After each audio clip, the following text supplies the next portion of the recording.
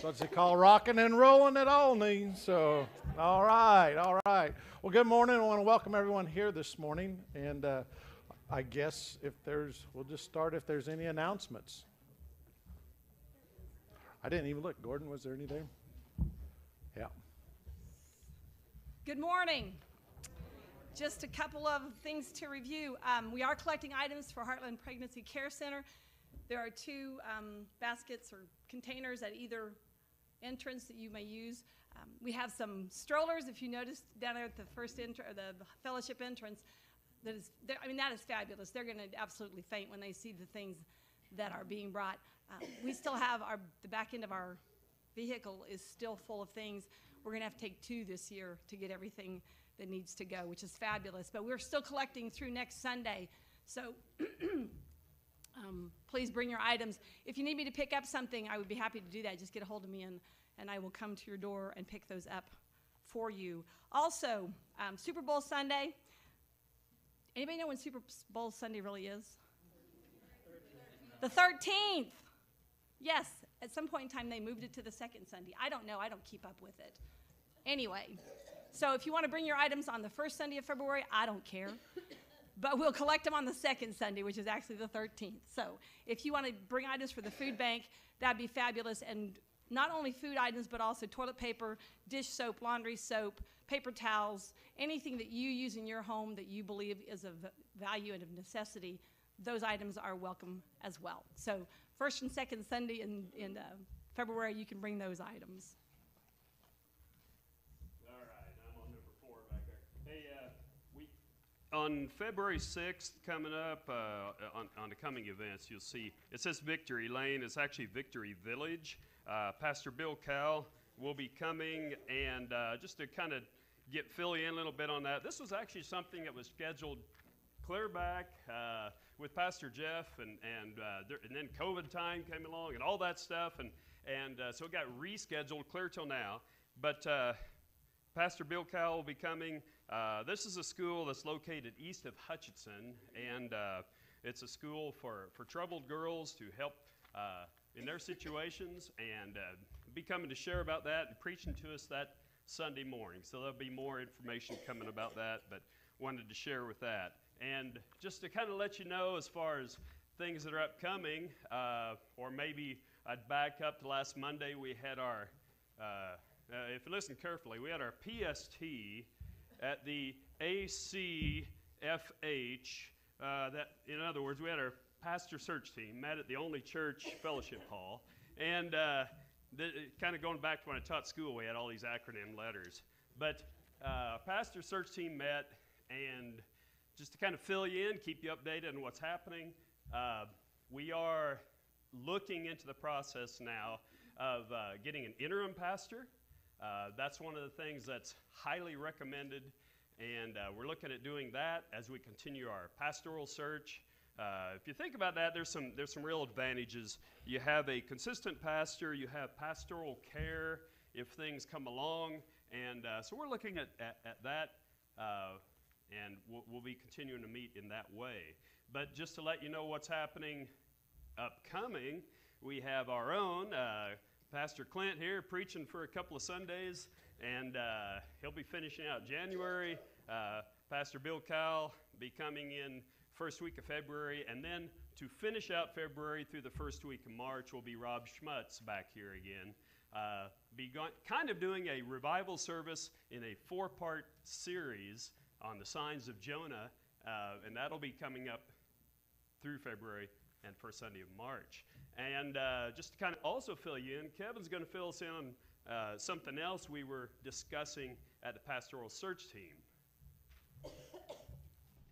So one of the recommendations that is part of the pastor search team's process, this came out from some information that we've been receiving, is a kind of a congregational survey. So hopefully you've been given one as you came in or been passed around. Does anybody need one that didn't get one so far? Okay, so basically what this is you can look at it in two ways. One would be if I were searching for a church, what would be the important things that I would be looking for in that church, okay? Or in this case, when we are looking at selecting a pastor at some point here in the future, there will be things that we're going to probably be telling our pastor, these are the things that we find to be important in our church, okay? So what we're wanting you to do is I know there's a lot of them on here, but take 5 of these topics that you feel are the most important to you. And not only choose 5 of them, but if you would, mark the box, but then somewhere like right close to it, that we can see plainly, would you please try and rank them if possible? I know that can be a little difficult, but if you would please do that. We're going to be handing these out for a few Sundays because we want as much input as we possibly can. But we're going to be taking that then and then compiling some of this information. It's going to be helpful in several ways for us, but largely in part will be as we get this information, we have some more information to give to our potential pastor that we'll be interviewing. Jumping real quickly, Rod, if you don't mind, on the interim pastor. Yeah. These pastors are really an amazing group of men, I won't say men, people that they are ministers, and what they have done is they have received a calling from God specifically to help churches that are in need such as ours. And so they will make commitments based on what the church's desire is, and that's part of the process we'll be talking with this group with, is depending on what our church perceives our need is for a time frame, they will literally contract with churches to preach for that, or not to preach, to be our pastor for that long of a period of time. And one of the most important parts I'm seeing out of this is the pastoral care portion of it. You know, we have great people that have been filling our pulpit and speaking, but there have been numerous times over these last several months, quite honestly, where we can't provide the kind of care that people need from time to time. So this pastor will actually move to our community, probably not in Aulne specifically, but they will actually move here for that contracted time. Part of our process will be to help them find a place to live during that time. And so they will be our pastor. They have to agree, as does the church have to agree, that they cannot then become our permanent pastor. It is specifically a calling that these guys do for a specific period of time to help churches such as ours. So I just wanted to kind of bring that up a little bit. It's amazing what these people are willing to do, but the ones that do this are literally called by God into full-time ministry, but not in a church. It is to help churches such as ours. So I think that's pretty cool. Be in prayer about this. You don't have to do it yet today. If you would like to hand it back in, I can't remember, Don. Is there a box back there yet? No, give it to Don. All right, Don, Rod, let's see who, Dan, Dennis. So anyway, we'll do this for several weeks. We'll try and get maybe a container back there to help to get them put into. But if you would please, 5 up to, you don't have to do a 5, but up to 5 items, and then please rank them if you would. Thanks. Good morning, everybody. Men, I'm going to call you to rally here. Our Beast Feast, we're going to send our clipboard back around. Our proposed date that we had for March 26th is already taken for a quail and limited banquet. So we're going to look at proposed dates, and I'm asking you guys and gals what would work for us to commit to. So also, when this goes around, just write on it whatever you need to on dates. Men, for the meat and maybe pounds, that would be helpful if we could put that on this list as well. So there will be no men's group Wednesday. We'll meet again the following week.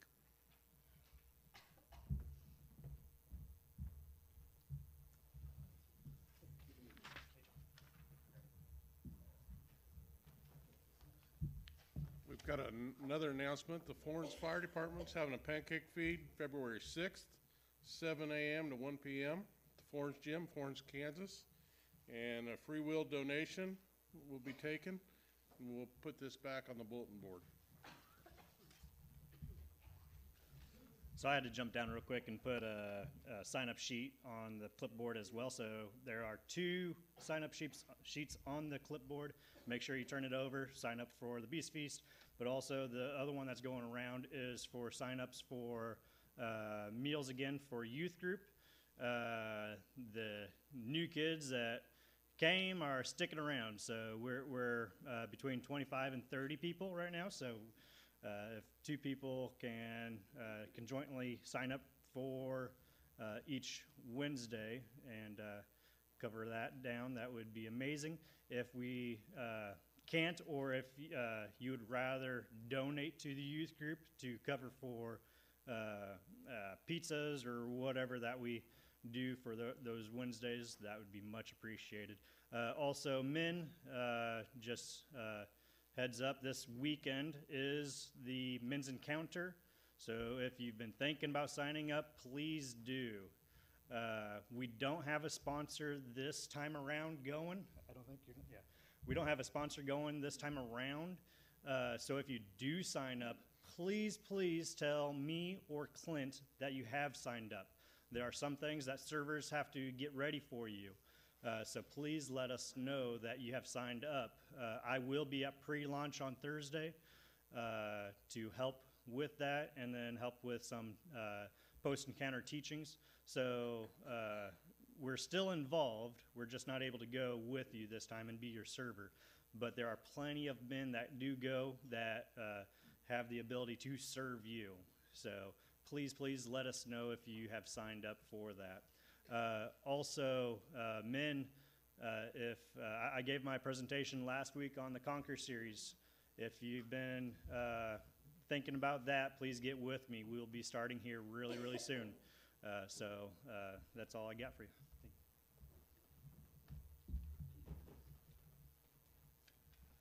Guess we'll move to birthdays. Any birthdays in January? Oh, got one coming up. Maybe 2. I don't have any sense, so I You probably got more than.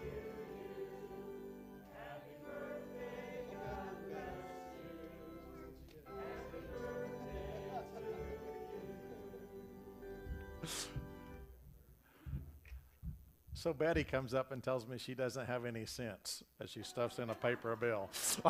That's a good one. It's funny what you hear up here. How about any anniversaries in January? I don't see any. Too cold, I suppose. All right. Well, yesterday, Dan, he asked me, he said, well, Clint, what's the message going to be about? And I said, well, we're going to start at the beginning of the Bible, and we're going to go to the end. So be ready. Yeah, be ready in 20 minutes or less, right? And Scott's back there thinking, oh, no. But Gordon's got a lot to read, so when we get ready to stand for that part, you guys be ready to stand, all right? So, all right, well, I think we're ready to no, we're going to have a prelude. We're going to have a prelude. I ask anybody here just calm our hearts, calm our minds, and open our hearts and open our minds this morning for the Word. And it's all right to be excited for that, too.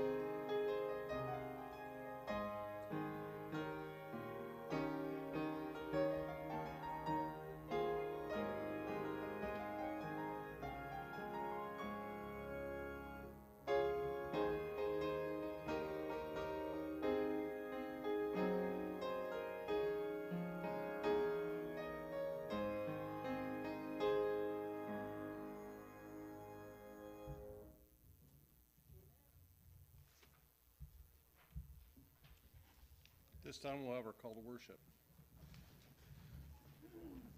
If you'll follow in unison. As followers of Christ, we are called to bring a hopeful understanding of our world, declaring that God called the created universe good. We are called to bring this hope in God with us wherever we go, declaring that God makes all things new again. Jesus taught that we should love God and one another. So let's join together in our love of God to worship and give thanks. Amen.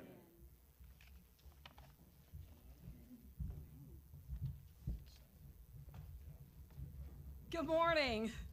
As they walk off, talking between themselves. It is good to see you. Welcome to Aulne, and those of you who are online as well.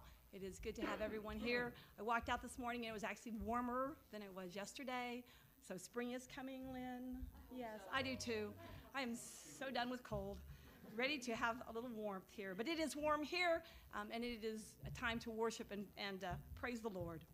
From Romans 6:19 through 22. I put this in human terms because you are weak in your natural selves, just as you used to offer the parts of your body in slavery to impurity and to ever-increasing wickedness. So now offer them in slavery to righteousness, leading to holiness. When you were slaves to sin, you were free from the control of righteousness. What benefit did you reap at that time from the things you are now ashamed of? Those things result in death. But now that you have become slaves to God, the benefit you reap leads to holiness, and the result is eternal life.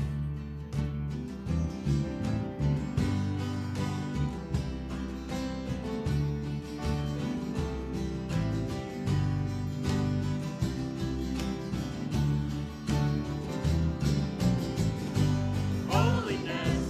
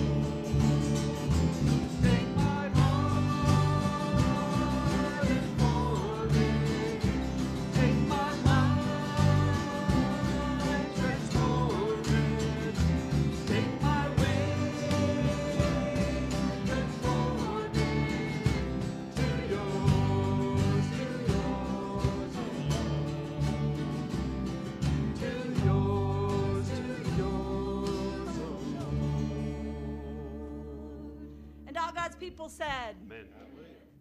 From Psalm 24, 7 through 9. Lift up your heads, O you gates. Be lifted up, you ancient doors, that the King of glory may come in. Who is this King of glory? The Lord strong and mighty, the Lord mighty in battle. Lift up your heads, O you gates. Lift them up, you ancient doors, that the King of glory may come in. Who is he, this King of glory? The Lord Almighty. He is the King of glory.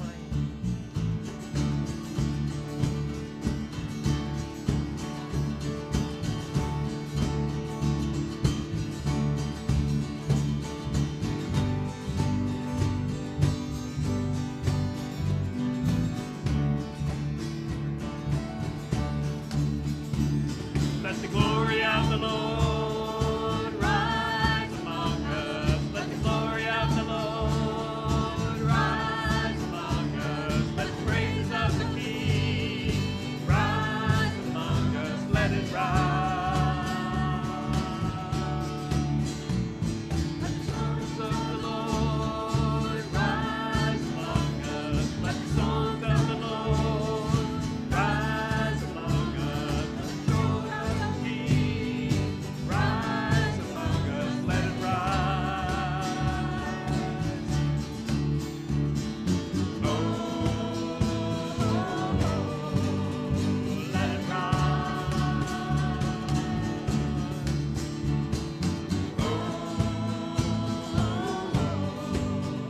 Let it rise. Let the glory of the Lord rise among us. Let the glory of the Lord rise among us. Let the praises of the King rise among us. Let it rise.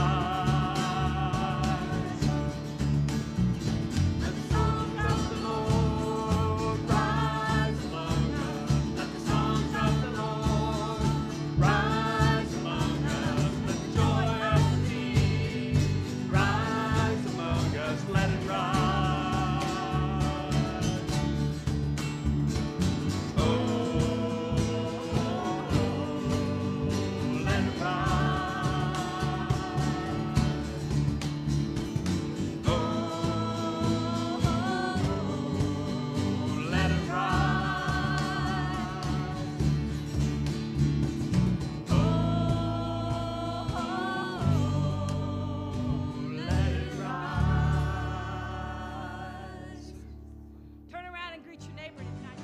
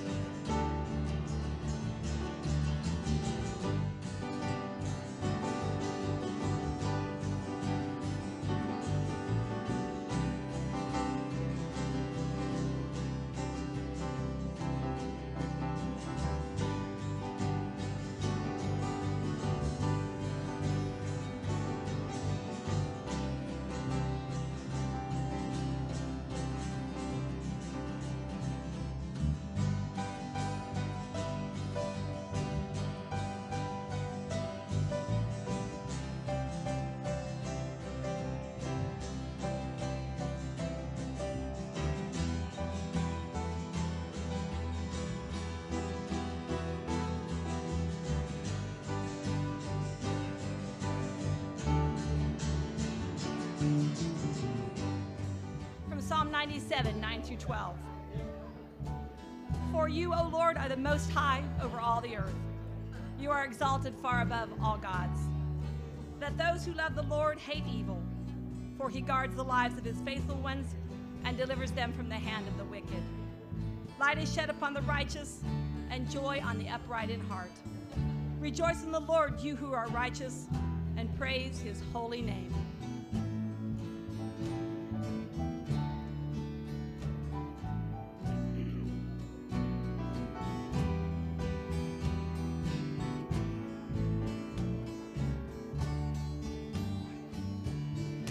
For thou, O Lord, art high above all the earth.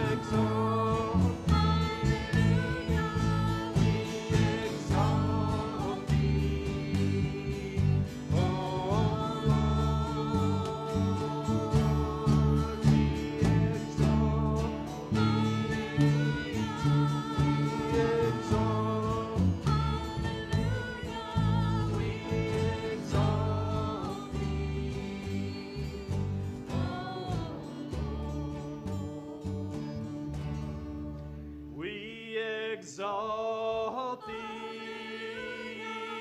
we exalt thee, we exalt thee, O Lord, we exalt thee, we exalt thee, we exalt thee, O Lord.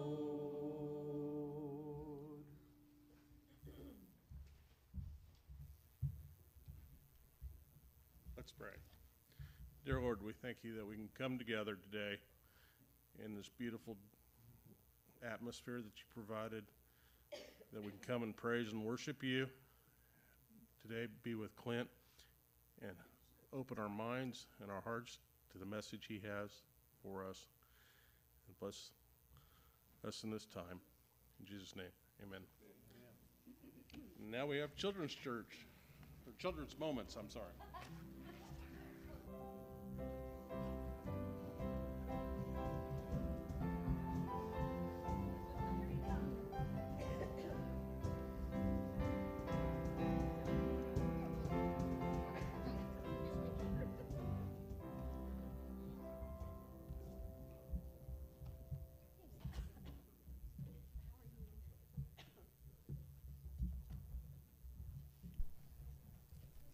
Excuse me. Turn off the mic. Sorry. Sorry about that. Okay. How are y'all today? Good. I brought some stuff that we're going to talk about today. You want to see what I brought? Okay. Can you peek? I'm going to show you. I'm going to show you what's in here. Oh, a stick. A stick. Yep, a stick. What about this? What's this? Hot Wheels. Yeah, Hot Wheels car. I have a Hot Wheels car. You do? I bet. Rock. A rock. A Yeah. dead rock. A dead. Well, yeah, I guess rocks are dead, aren't they? Okay, how about this? A ring. Yeah. What is it? Where do you go? It has a star on it. It has a star on it. Yeah, it's not quite a wedding ring, but it is a shiny, pretty ring, isn't it? Okay, so what I want to talk to you guys today about is a big word called value. Have you heard that word before? Value? Do you think you know what it means? Yeah. Yeah? Okay, well, we're going to see. Okay, so what I want you guys to think about is if you had $1 and I was going to sell you one of these things, which one would you pay me $1 for? Which one do you like the most that you would want? I would dead rock. You would like the rock? I would like The rock this is cool. The Car, the ring. I would like this car. You would like this Car. stick? Emma, what do you think? A ring? Everybody, Josh, which did you say? Would you buy one of those? Which one? The stick? The stick? Okay. Well, you guys, you're interesting because you all picked different things, right? Why did you choose the car? Who chose the Because car? that's literally $1 in the grocery store. Hey, that is pretty much. Matthew has a good concept of value right there. Okay. Okay. That's a good answer. Also, you can play with this, right? It's a lot of fun. So that might be a good reason. How about this, And okay? this is $0. You So can I break can a pay rock, you you can break a $0. stick, you can break that ring. You can break everything. that, but not as easy. Okay, well, I like this what did you, Wes, why did you pick the rock? because it's $0. Because it's $0, okay? That's the rock. What? What do you like about it? It's red. It's red. It's pretty, isn't it? I love red. You love rocks? Yeah, I get that. That's a good reason. You love the ring? And I like So you would pay me $1 for the ring. What do you love about it? What makes it worth $1 to you? $2 even. Whoa. Because why? Because you think it's pretty? Would you wear that on your finger? Do you think it would look nice on your finger if you wore it around? Yeah. Yep. That's a good reason. Okay. I like this. Yeah, I heard that. Sorry, I'm going to leave that right there. Okay. That Yeah, the stick. I was surprised that somebody. $100. I was surprised anybody would pick the stick, but you would like the stick, huh? Yeah? You'd play with it? What would you do with the stick? Make a weapon out of it. Make a weapon out of it. Oh, man. Well, if you needed protection, that might not be a bad idea. I have tons of weapons at home. You do. I made them. You're a safe guy. Okay. All right. Well, I want to read a verse to you here out of the Bible that's about value. And it comes from 1 Timothy 1 through 4. I'm not going to read the whole thing. I'm just going to read the parts I want you guys to hear, okay, that you can understand. So, Paul says, I urge you then first that thanksgiving be made for all people. This is good and pleases God our Savior, who wants all people to be saved and to come to a knowledge of the truth. So, what I want you guys to get out of that verse is that God loves all of us the same, exactly the same. So when I showed you all these different things, they all had different values to you guys. Some of them were more important than others, right? And I want to tell you, like Waylon picked this stick, and I didn't think anybody would pick that. But you know who would love this stick? A dog. My dogs. You're right. They think this stick is worth a lot because they could play with it. And Donnie and I watch this show called Aulne sometimes. And on that show, these people, they get dropped off in the middle of nowhere and they have to survive. And the first thing they do is they make a fire, because then they can stay warm and they can cook their food and they can boil water. But a lot of times where they're at is really wet. How do you cook with fire? Yeah, you just like you do on the stove. It heats up your food. But they don't have dry wood sometimes, so they would probably pay a lot of money for a dry stick. To them, this stick would be very valuable. This rock is valuable to me because when my kids were little, they would find pretty rocks outside in different places, and they would bring them home.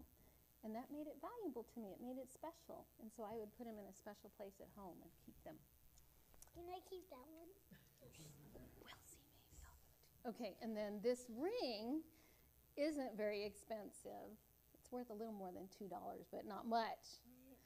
But this has special value to me because I was shopping with my daughter, Aulne, when I got this ring. And every time I look at this ring, I think about that time that we went shopping together, and that was a fun time. So that's very special, too. I like it. And this car has no value to me. It was just one of the many toys that my kids had growing up, and so this doesn't have any value to me. But what I want you guys to realize is that to God, each each of us are very special to him in our own way, and he loves us all the same amount. You know, sometimes we can think, well, if somebody's a really good football player or basketball player, he's really good at sports, well, you know, maybe he's extra special. You know, God would love him extra. But that's not true. God loves us all the same. And even people, there may be people that we think of in life like this stick that we don't understand what the value is. Maybe they're not as smart, or maybe they're not nice. Maybe they've done some things in their lives that, you know, we would think were not good. But God still loves that person just as much as he loves us. And you know why that is? No, you're right. Because he made us. He made each and every one of us. And this verse tells us that he wants every one of us to know him and choose him to be our Savior so that we can go to heaven and be with him someday. So, just wanted to tell you guys that God loves you all the same and you're all very special to him. Okay? Let's pray about that, okay? Dear Lord, we thank you so much. You give us every opportunity to choose you, Lord, and I pray that these children and each one of us here today will choose you. Lord, we thank you that you love us and you created us to be here, to be in this place, to be on this earth, and you made everything that we need. And Lord, thank you so much for that unending love, for forgiving us for our sins, and for showing us that we mean more to you, that you sent your son to die on the cross for us, and you paid a hefty price. So we thank you, Lord, for these blessings and for your love, and we pray now as we go from here that we will remember that and keep it in our hearts our whole lives, Lord. It's in your name that we pray. Amen. And then there's some treats back here for you guys, and maybe Donnie can help me hand those out. Oh, they might be downstairs, actually.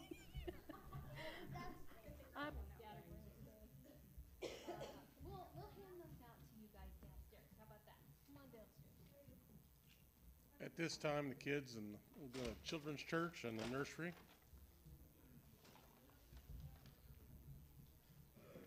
And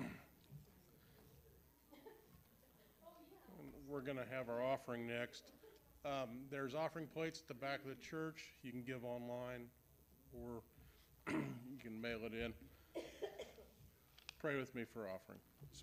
Dear Lord, we thank you that we can come together and we have the opportunity to give back with our tithes and offerings. Bless this where you may see fit. And thank you that we have the opportunity to give back just a minute portion that you have given us. In Jesus' name, amen.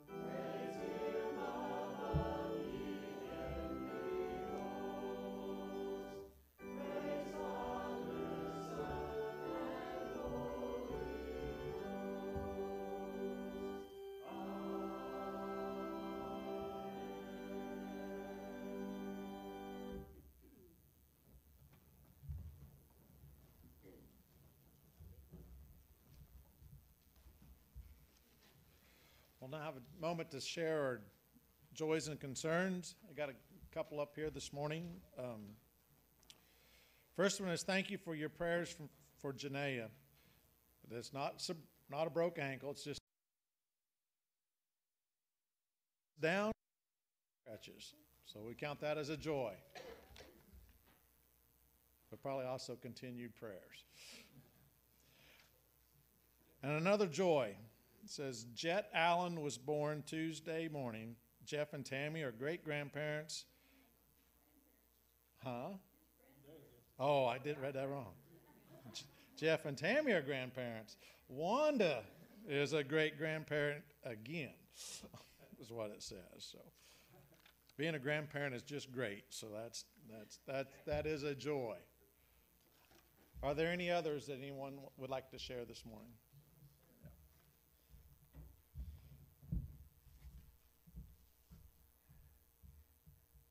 Those of you that have on the prayer texting chain have received a text this week about baby Hadley, and I wanted to. There was more than what I sent out, of course, so I want to give you an update on the information that was given to me. So I'll just read what I received, and hopefully that'll help you understand what's been going on. And I will say that things are improving there. So as far as the summary goes, so they did a sleep study earlier this week, and she failed fantastically. I thought that was an odd way to say that, but anyway, it says a bad score is between 10 and 15. She scored 150. Okay, they diagnosed her with obstructive sleep apnea and put her on oxygen, which got her to a 100 the next night. Her stats were all over the place last night. Having to breathe. They found Tom incredibly enlarged, almost entirely blocking the airway. So they're finding answers. We thank God for that. And then after that, of course, I had sent out that they were going to operate and install a breathing tube, which they did, and all that. So that is good news. She goes on to say Hadley came off the ventilator last night, and that would be Friday night. At 10:30, she tolerated feeds well, so they also took her off the IV after getting to cuddle with Kaylee, her mother. She then slept for 5.5 hours with no apnea episodes. So praise the Lord for that. So things are getting better. Keep praying. She's a ways to go yet, but I know many of you have asked, who is baby Hadley? Be quite honest, I don't know her at all either. But Terry Bullock has been sending me this information. It is very, apparently she's close to that family and such. So keep praying. She needs your prayers and continued support. So wanted to give you that update.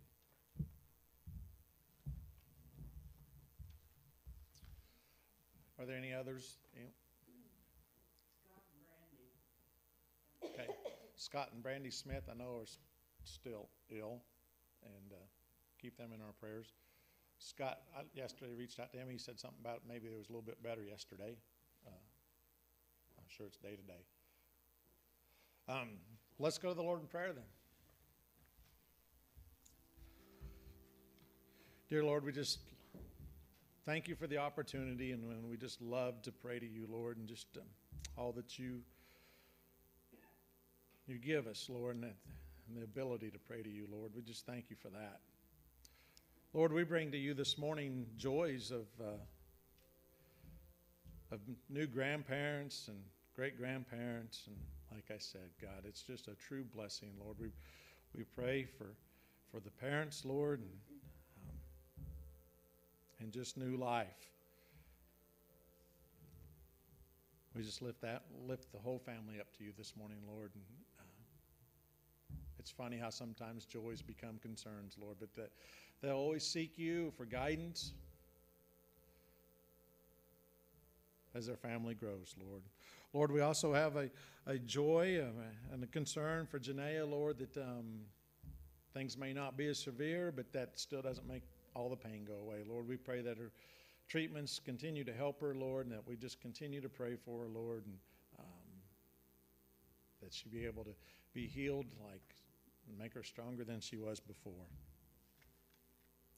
Lord, we lift up baby Hadley this morning, Lord, and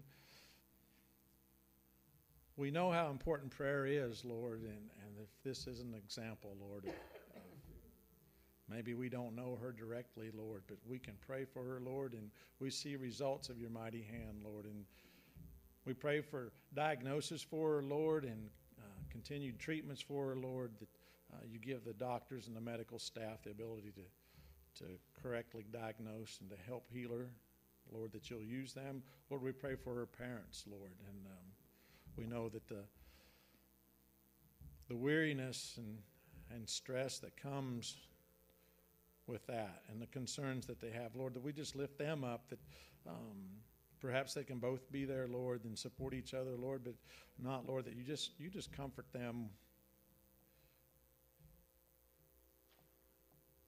and give them strength, Lord. Lord, we pray for all of our family that's not here this morning, Lord, and for various reasons, Lord, but we lift up the ones that have an illness this morning, Lord, and just cannot come, Lord. We just pray that you give them the strength and the power to beat whatever they're fighting, Lord. Lord, it's weird times that we live in, Lord, and we try to figure things out, Lord, but we know you've got a plan, and Lord, we just seek to follow your will in that, Lord, and we accept whatever you have for us, Lord. Lord, we pray for our family here today, the Lord, that have had losses, Lord, and we just lift them up, Lord. Sometimes it's a loss, and sometimes it's a blessing, but still there's always holes left, Lord, when somebody moves on. Even when they're moving to a better place, we're still left here, Lord, to just pray for peace and comfort there, Lord. We pray for our country, Lord, and our leaders in this country, Lord, and our leaders in the world, Lord, that they are godly people, and that they'll seek you, Lord, and that they seek answers from you and not from men, Lord. And too many times we get caught into that trap.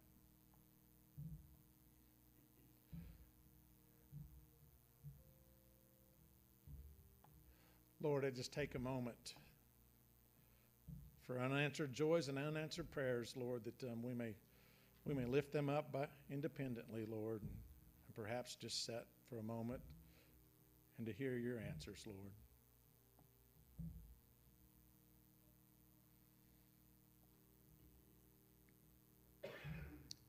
Lord, we bring this all to you this morning in Jesus' name, who taught us to pray. Our Father, who art in heaven, hallowed be thy name. Thy kingdom come, thy will be done, on earth as it is in heaven. Give us this day our daily bread, and forgive us our trespasses, as we forgive those who trespass against us. And lead us not into temptation, but deliver us from evil. For thine is the kingdom, and the power, and the glory forever. Amen.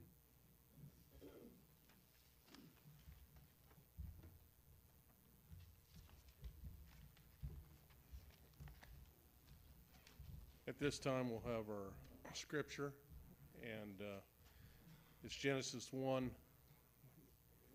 and to Genesis 2:3. If you all stand, if you're able. In the beginning, God created the heavens and the earth. Now the earth was formless and empty.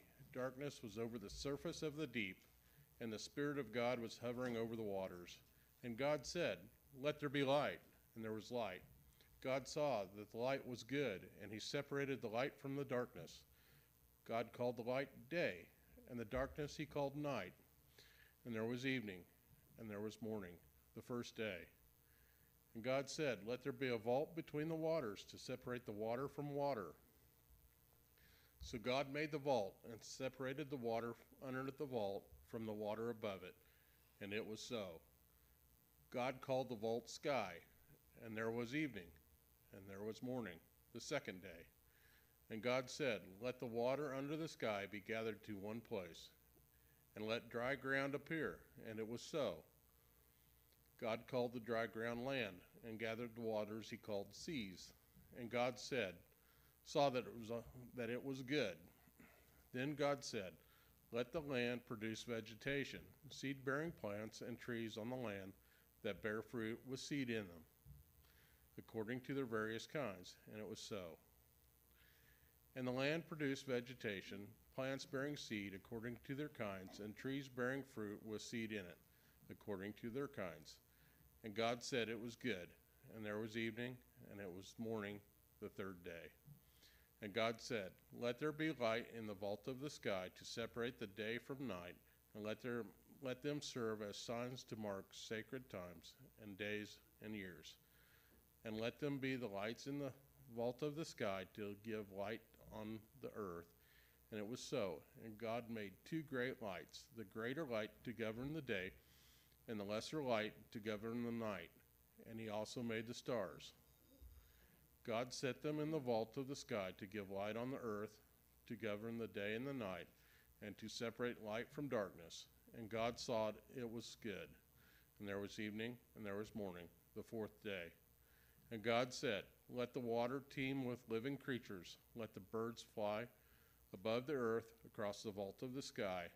So God created the great creatures of the sea, and every living thing with it, which the water teems and that moves about in it, according to their kinds, and every winged bird according to its kind. And God saw that it was good. God blessed them and said, be fruitful and increase in number, and fill the water in the seas, and let the birds increase on the earth. And there was evening, and there was morning, the fifth day.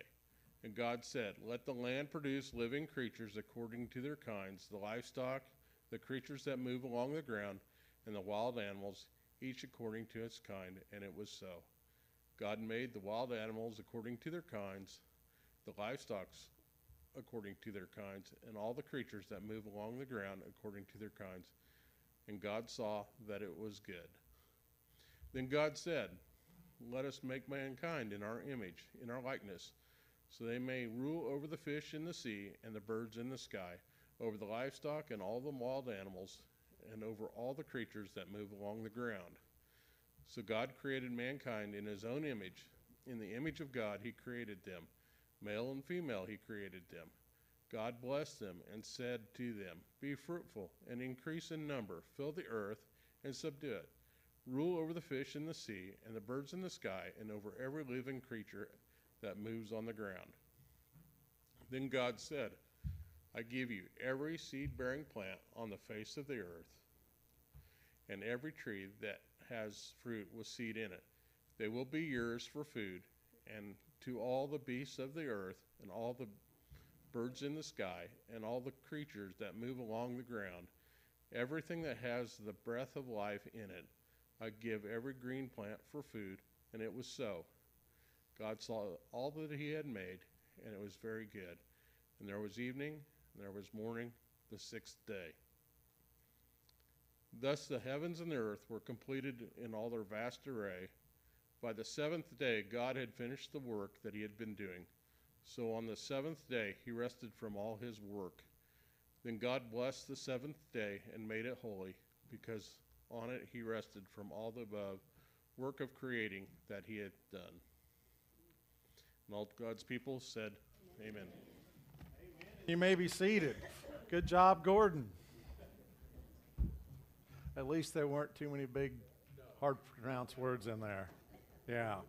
Thank you for standing for God's word this morning. It's quite a story, and really the story goes on. But in my Bible, that takes like 4 pages of the Bible. That's all.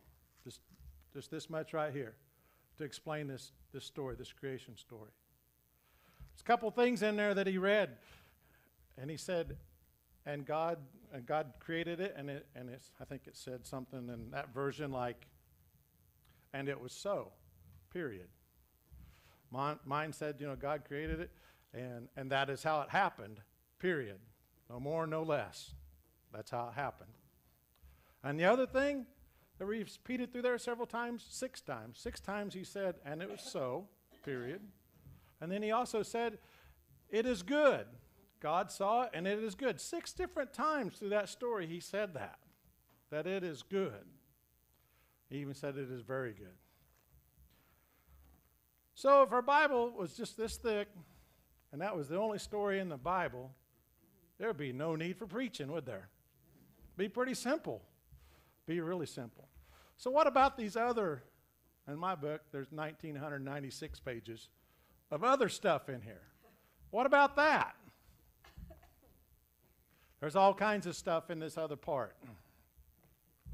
There's laws, there's regulations, there's consequences, there's judgment, there's forgiveness, there's love, there's hate, a little bit of everything in this book.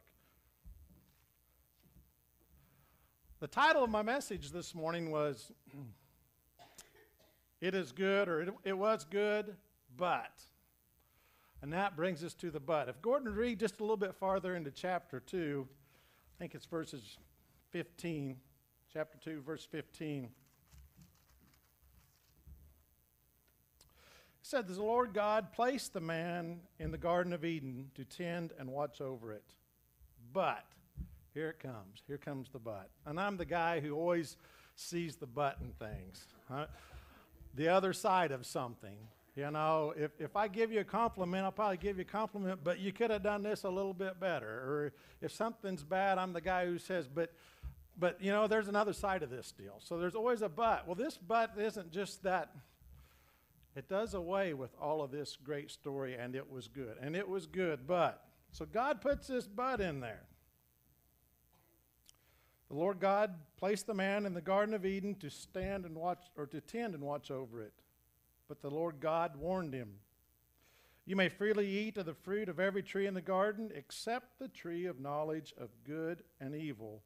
If you eat its fruit, you are sure to die. So God put this in there.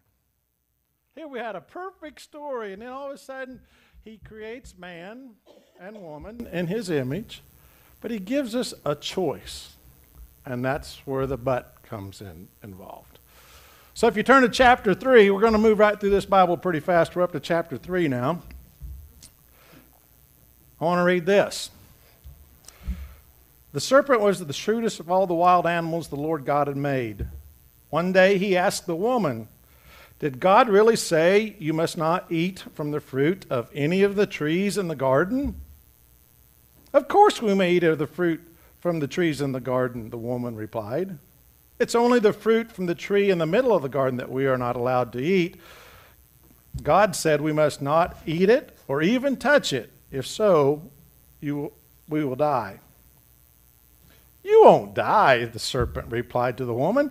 God knows that your eyes will be opened as soon as you eat it, and you will be like God, knowing both good and evil. The woman was convinced. She saw that the tree was beautiful, and its fruit looked delicious, and she wanted the wisdom it would give her. So she took some of the fruit and ate it. Then she gave some to her husband who was with her, and he ate it too. At that moment their eyes were opened, and they suddenly felt shame at their nakedness. So they sewed fig leaves together to cover themselves. When the cool of the evening breezes were blowing, the man and his wife heard the Lord God walking about in the garden. So they hid from the Lord God among the trees. Then the Lord God called to the man, where are you? He replied, I heard you walking in the garden, so I hid. I was afraid because I was naked. Who told you that you were naked? The Lord God asked. Have you eaten from the tree whose fruit I commanded you not to eat? The man replied, it was the woman you gave me, who gave me the fruit, and I ate it. Then the Lord God asked the woman, what have you done? The serpent deceived me, she replied. That's why I ate it.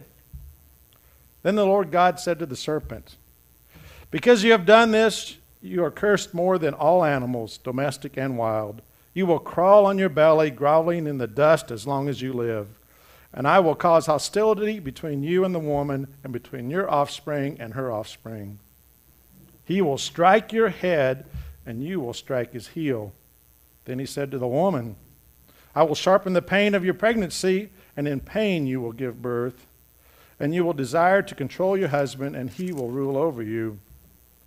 And to the man he said, "Since you listened to your wife and ate from the tree whose fruit I commanded you not to eat, the ground is cursed because of you. All your life you will struggle to scratch a living from it. It will grow thorns and thistles for you, though you will eat of its grains. By the sweat of your brow you will have food to eat, until you return to the ground from which you were made. For you were made from dust, and to dust you will return." That's quite a story. about sin. It's the first sin, I would say. But I wonder about this deal about how the serpent approached Eve. You know, if you want something from somebody, like I wanted to butcher a beef the other day, so I called Dan, or I texted him, I think, kind of impersonal. But most of the time when I call someone and I'm wanting something, I don't just come right out and just say, "Hey, I want to process a beef."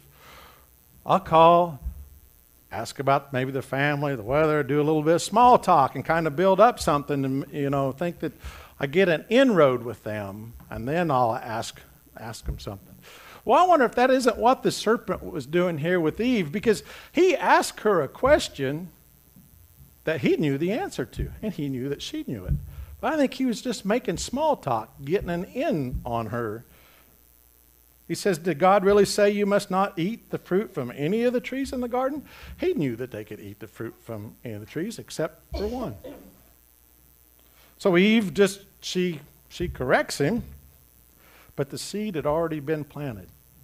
The doubt became in her mind. And he jumps right on that, the devil does. He says, "Oh, surely you won't die. Surely that won't happen. You're going to be like God if you eat that. That's why he doesn't want you to eat it. You're not going to die." So he deceives her. It says that the woman was convinced that she saw, she wanted, and she took it.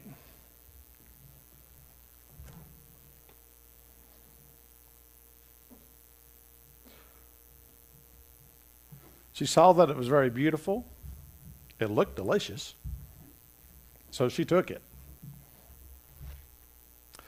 And then Adam took some of it too. Now, being a guy, I'm kind of like Adam. I want to blame it on someone else. And Adam, he tries. But it clearly says that Adam was there with her.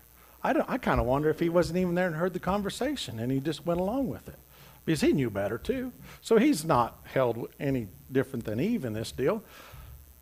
So we move on, and God calls him out. And I can just see this, or in my mind, 3 little kids standing here. Satan, the serpent, Adam and Eve. And there's a quick judgment by God on them instantly. I mean, he calls them out and condemns the serpent and says, that you're never going to do more than strike the heel. You're going to crawl around on the ground the rest of your life. And that's the only power you're ever going to have is to be able to strike out and strike the heel. You're never going to be able to kill someone. You're just going to be able to strike the heel. You're never really going to have any power. And he said to the woman that, because you've done this, one of the greatest things is new birth, but there's going to be pain involved with that. And to the man, he calls him out.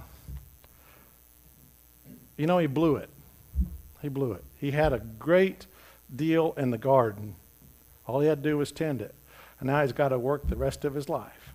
And he's going to be dust to dust and ashes to ashes. God put him right in his place.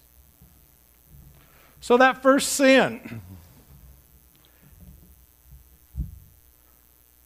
it started a whole cycle. It was good, but sin came into the world.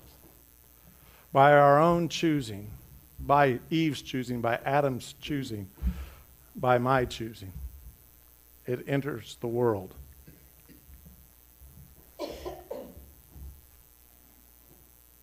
The whole cycle gets started. So today, that's still a pretty good example of how sin happens to me. And I don't know about you, but if you was Eve or if you was Adam, I don't really know if it matters.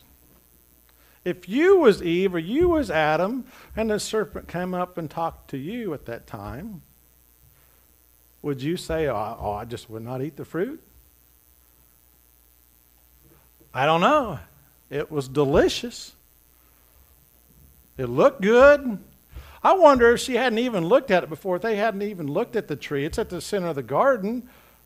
But perhaps if God said, you can't have it, you just don't even pay any attention to it. But the devil was able to come in and say, maybe you ought to take a look at that. Maybe it's going to offer you just a little something, change things just a little bit. And that may have been the first time that they even looked at the fruit. I don't know. Wouldn't it be nice if we was never tempted? If we was never challenged that way? But what would you do if you was Eve? It's pretty easy to stand here and say, nah, God said not to do it. I'm not going to do it. But how many of us have seen little kids when you tell them not to do it? That's exactly what they go and do. Exactly. It's a temptation. It's a challenge.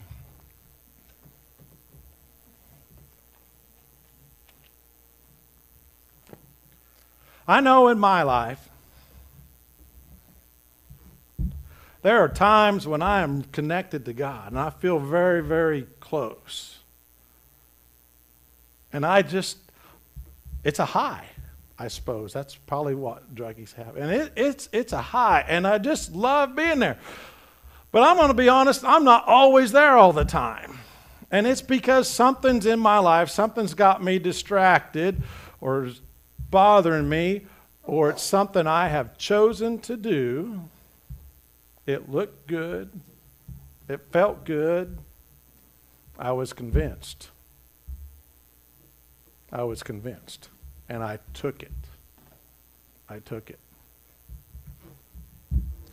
Now, you know that Eve and Adam thought that they would die if they ate that. And the devil said, surely you won't die. Well, they didn't die. They didn't physically die. But there was a great loss. There was a great loss. There was a death of some sort. They lost that relationship with God, and that's what happens to me. I love this high I'm on when I'm connected, and I just feel really, really close to God. And then something from the outside or something from the inside of me catches me. And I miss that, and it's a loss. It's a death.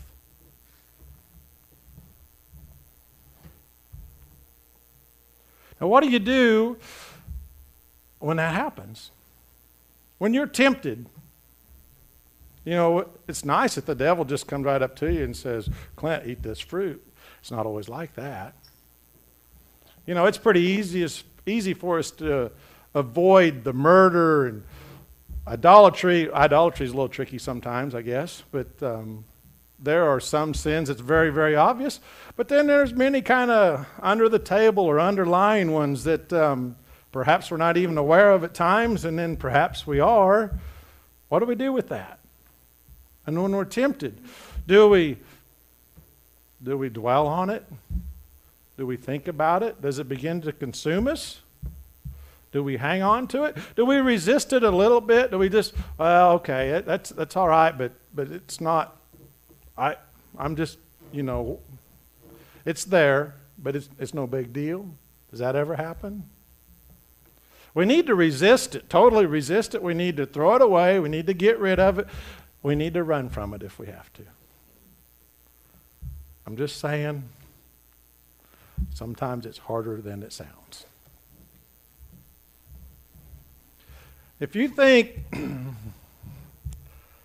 even when I'm on that high, and if you're there and you're the person who thinks you're there all the time, I admire you. And there's many, many people here that I admire.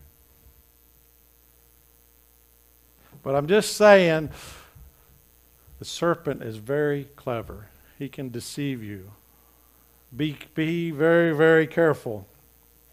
In Romans 3:23, Paul writes that all have sinned and fall short of the glory of God.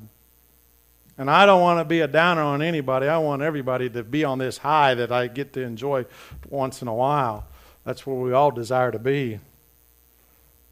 But be careful. If you think you're sin-free, you might want to check again. Sometimes it's hard to tell the difference. Pride is a good one. I think that we should be proud of ourselves and have confidence in ourselves. But you have to be careful. The devil takes many things that are good, and he twists it a little bit, and it can become a problem.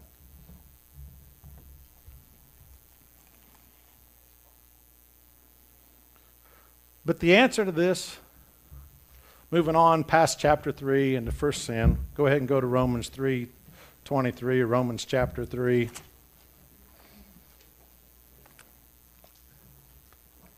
I said we was going to go through the whole Bible. You know, things changed when the New Testament came around, when Jesus was born and Jesus died. And I picked this one, but it's wrote through here many, many times about what Jesus does for us. Romans 3, starting in 22, it says, "We are made right with God by placing our faith in Jesus Christ. And this is true for everyone who believes, no matter who we are. For everyone has sinned, and we all fall short of God's glorious standard. Yet God, with undeserved kindness, declares that we are righteous. He did this through Christ Jesus when he freed us from the penalty of our sins. For God presented Jesus as the sacrifice for sin. People are made right with God when they believe that Jesus sacrificed his life, when they believe, shedding his blood. The sacrifice shows that God was being fair when he held back and did not punish those who sinned in times past, who sinned before Jesus came. For he was looking ahead and including them in what he would do at this present time, now that Jesus has died and risen again. God did this to demonstrate his righteousness, for he himself is fair and just, and he declares sinners to be right in his sight when they believe in Jesus." You believe in Jesus, you turn from your sin, and God declares you righteous. So that's the answer. Skipping on back to page 2200 or whatever, and Revelations. You know, Paul wrote something about the present time, and that's what we're in now, is the present time, that Jesus came and is the ultimate sacrifice for each and every one of us in our sins, and we can live free of that sin. But in Revelations 1, verses 4 through 8, John writes, this letter is from John in the 7 churches, to the 7 churches in the province of Asia. Grace and peace be to you from the one who is, who always was, and who is still to come. That would be God, the one who is, the one always was, and the one still to come. From the sevenfold Spirit before his throne, being the Holy Spirit, and from Jesus Christ. He is the faithful witness to all these things. The first to rise from the dead, the ruler of all the kings of the world. All glory to him who loves us and has freed us from our sins by shedding his blood for us. He has made us a kingdom of priests for God his Father. All glory and power to him forever and ever. Amen. Look, he comes with the clouds of heaven, and everyone will see him, even those who pierced him, and all the nations of the world will mourn for him. Yes, amen. I am the Alpha and Omega, the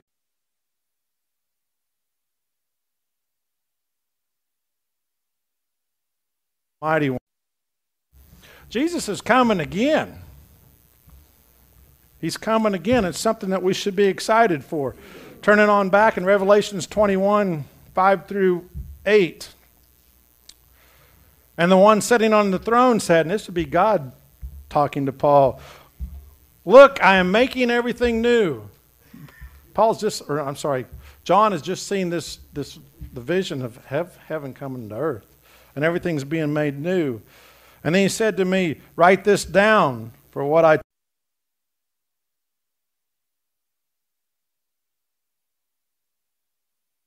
Omega, to all who are thirsty, I will give freely from the springs of water of life.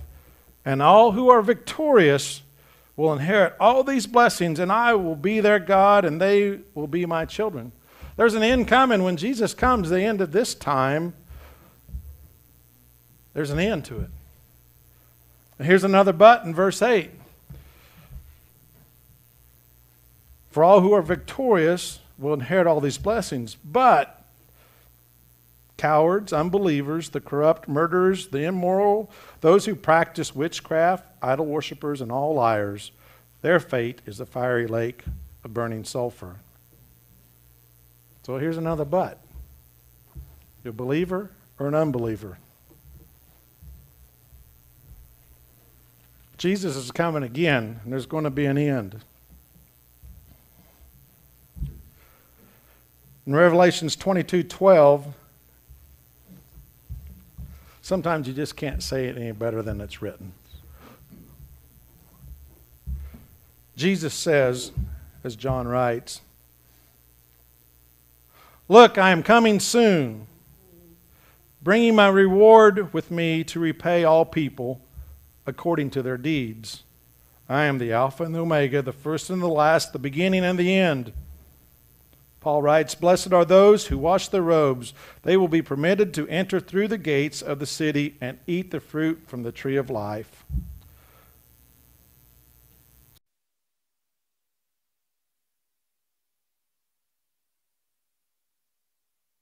The murderers, the idol worshippers, and all who love to live a lie. Look out. He's calling you out.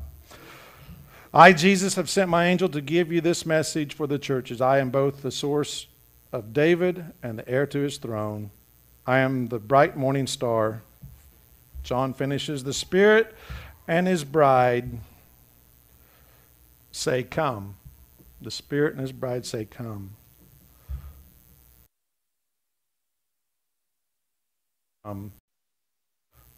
Let anyone who is thirsty come. Let anyone who desires drink freely from the water of life. And I solemnly declare to everyone who hears the words of prophecy written in this book, if anyone adds anything to what is written here, God will add to that person the plagues described in this book. And if anyone removes any of the words from this book of prophecy, God will remove that person's share in the tree of life and in the holy city that are described in this book. He who is faithful witness to all these things says, and that would be Jesus, yes, I am coming soon. Amen. Come, Lord Jesus. May the peace of the Lord Jesus be with God's holy people.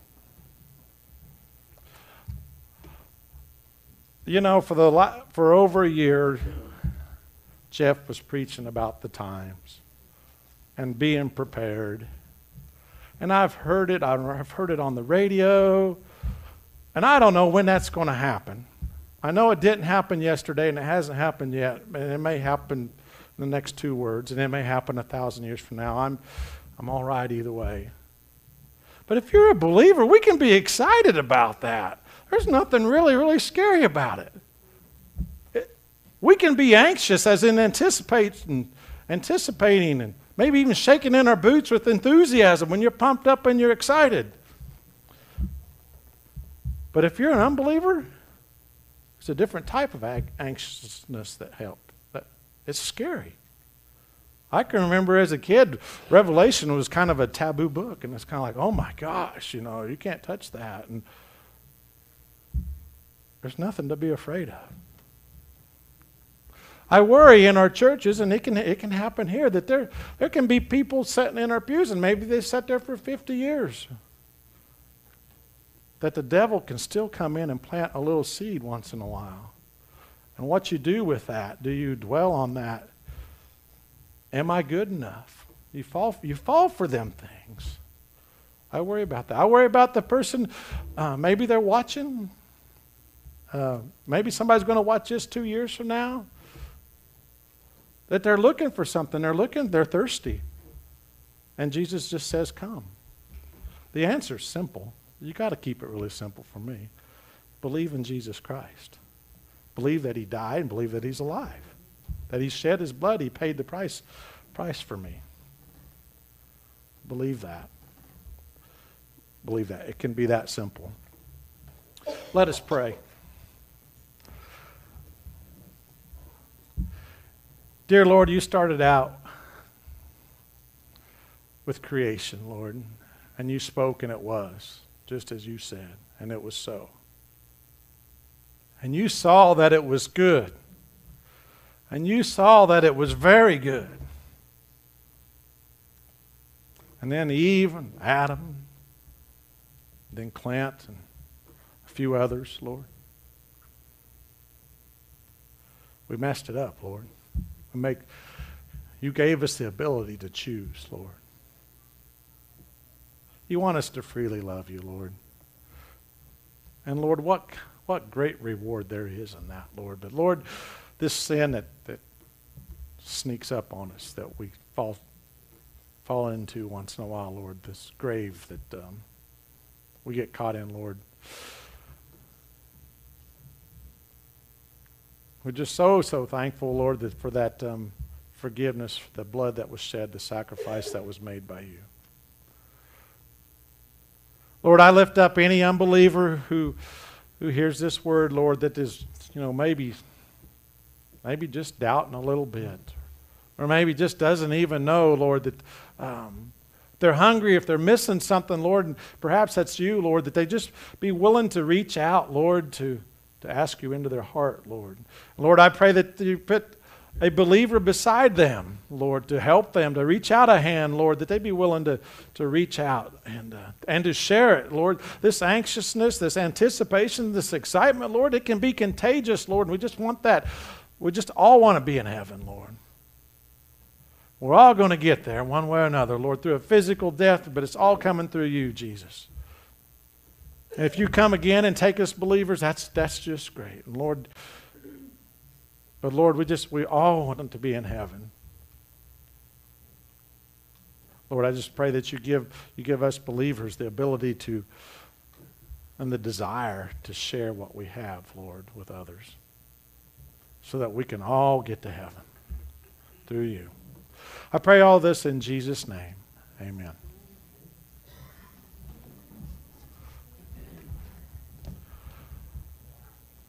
Wanda, does this song have 3 verses or 4? Or well, maybe we just cut it down to the first and fourth one. I don't know.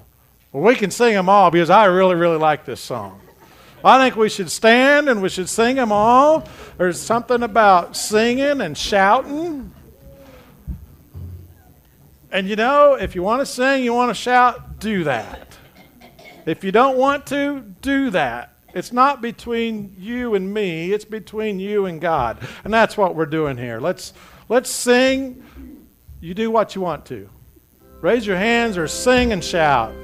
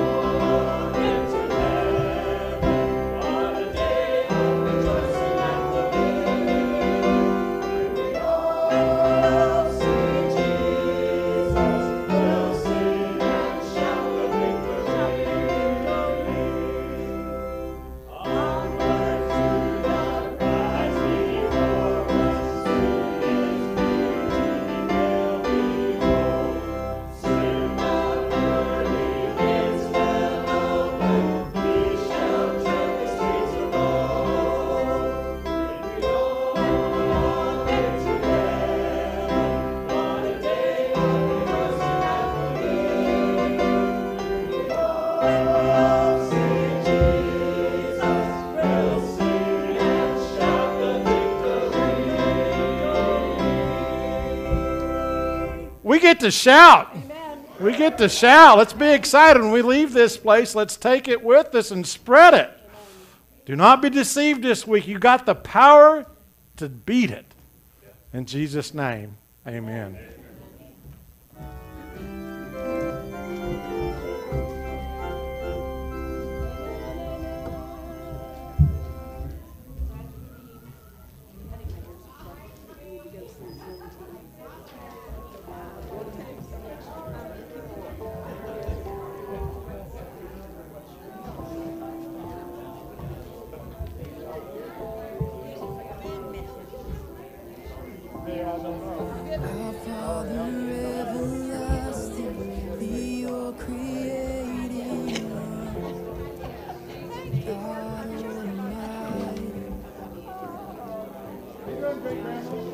Through your Holy Spirit, conceiving Christ the Son, Jesus our Savior. I believe in God our